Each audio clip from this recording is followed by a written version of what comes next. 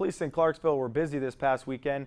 According to the chief of police, they were called to the 100 block of West Prospect Street Saturday night after following through with a search warrant.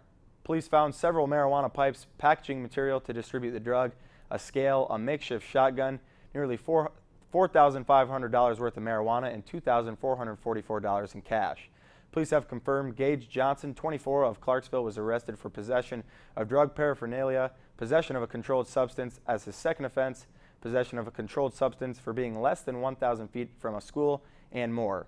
Johnson was charged, arrested, and was released from jail at $13,000 bond. Police have confirmed Nick Wessels was also charged as well. Wessels is being held on $1,500 bond and is still being held in the Butler County Jail. Chief Mackey has confirmed they are still under investigation with charges pending. According to police, this is a substantial drug bust in a town with nearly 1,400 people.